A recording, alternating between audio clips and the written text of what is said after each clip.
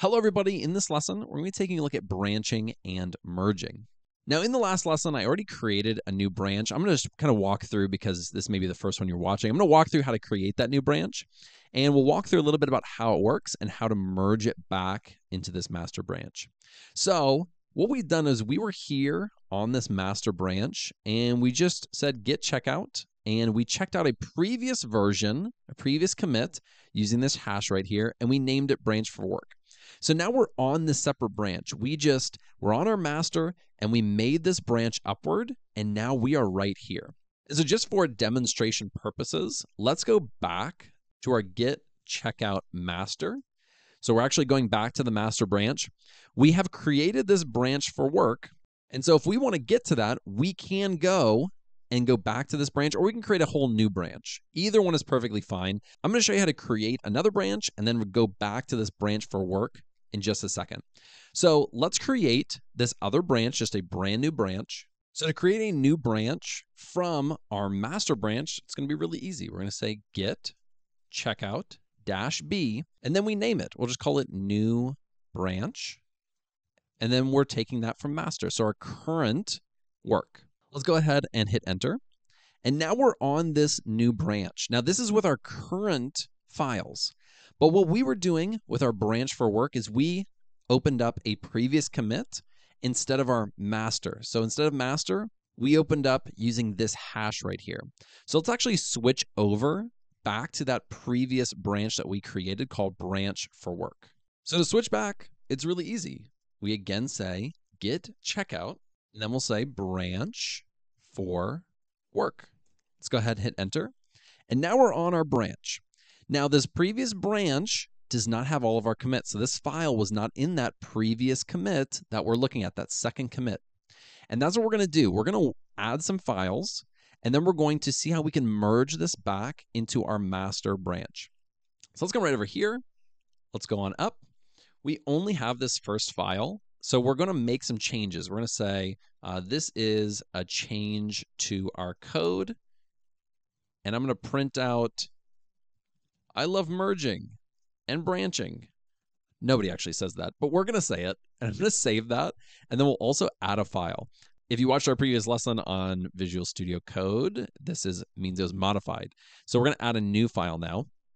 And we're going to call this one branched file.txt.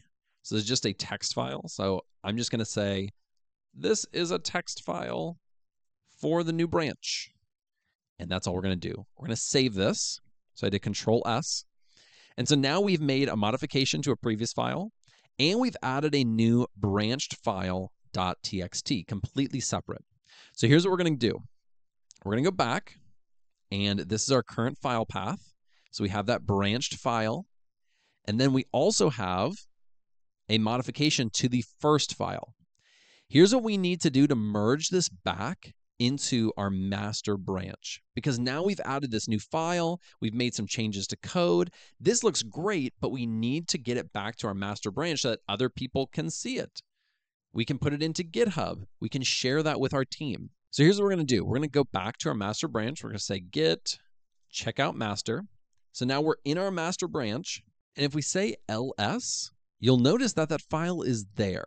But if we do git status, you'll see that we have a modified and we have this file right here. So we haven't committed or made these changes yet.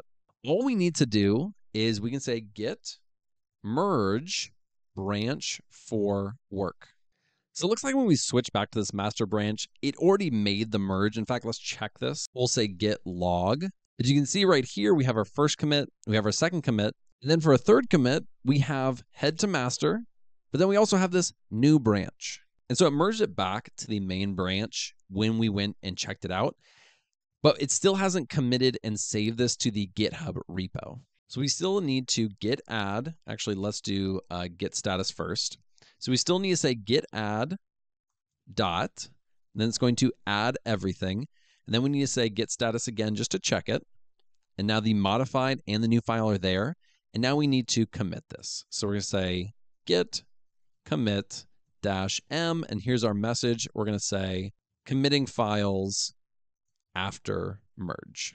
And so now these files were added and they were updated and modified in the main branch.